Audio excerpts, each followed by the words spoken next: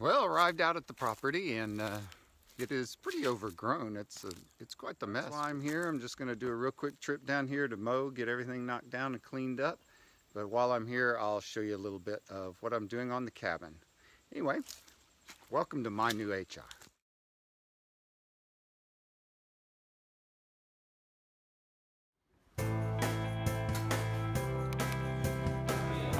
Goodbye.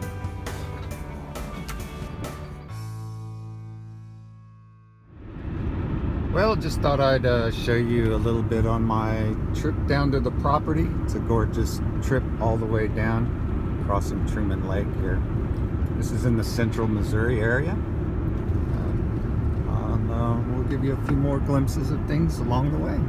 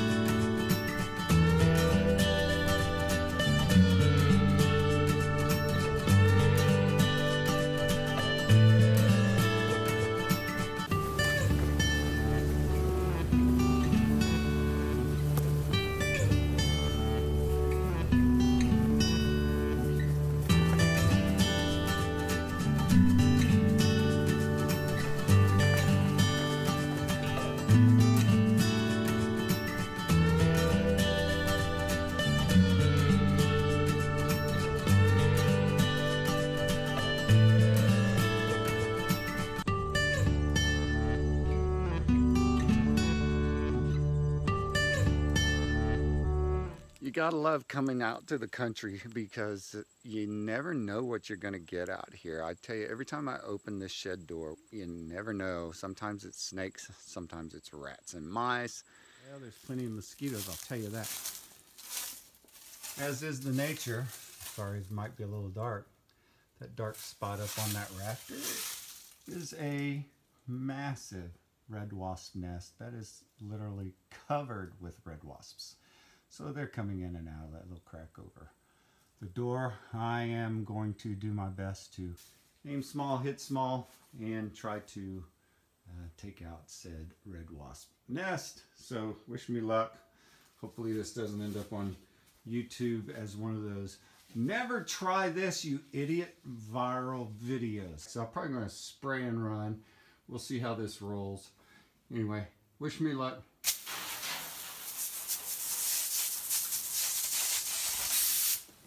Pretty good. I'm gonna step out now.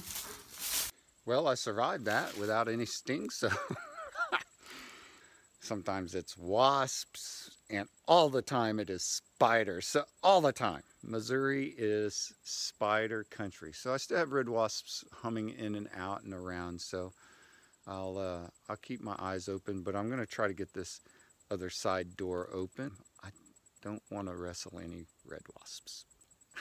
You never know what you're going to find out here.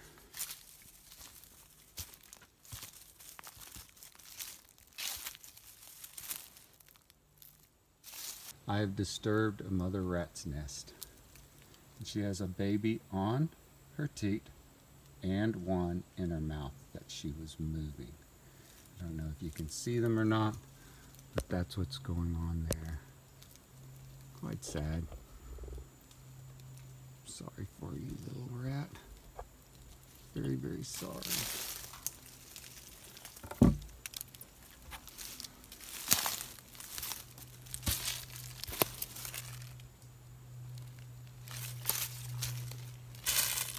Such is nature out here in the woods.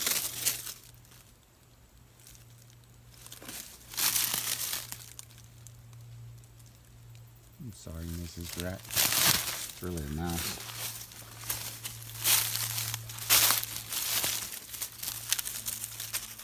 Probably saying, well, quit chasing the poor thing. Alright, I'll quit chasing it. Like I said, you never know what you're going to find out here. This is where we're putting in the cabin. I've poured quite a few pilings already. This one was the last one I poured. So you can see it's getting down below the frost line. I dug it deep enough to get below the frost line in central Missouri.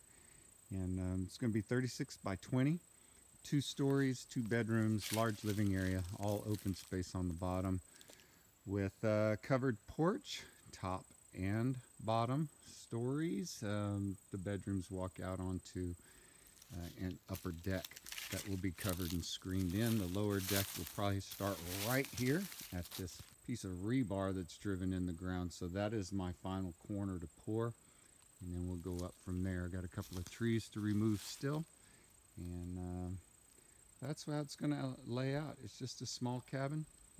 So you can see here's the sawmill that I have back here. That's the motor and the blades all covered up, and then I've got a pile of logs ready to go onto the sawmill right here. Again, this has had a full summer of growing, so and these are all inventoried based on the size of log that I need. They roll right downhill, right onto the sawmill. I can do it by myself, and I have to cut these beams. And these are, again, these are big trees. You know, they're 18 to 20 inches in diameter, so that's it. Something has been wallowing around up in there. So among the little creatures that I found near here, little box turtle. Hello, buddy.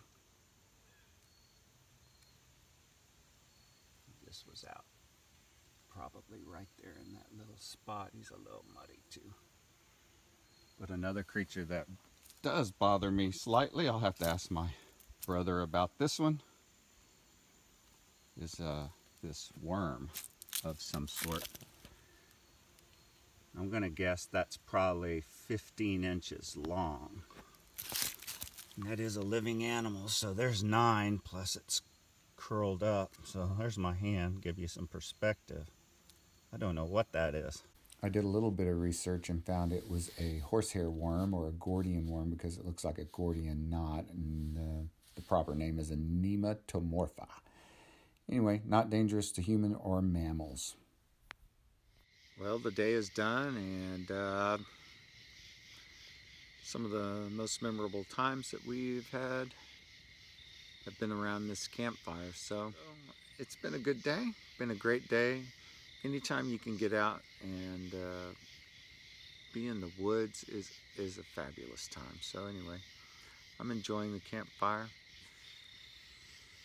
Getting ready to wash up a little bit and climb in the tent and go to bed. So it's been a good night.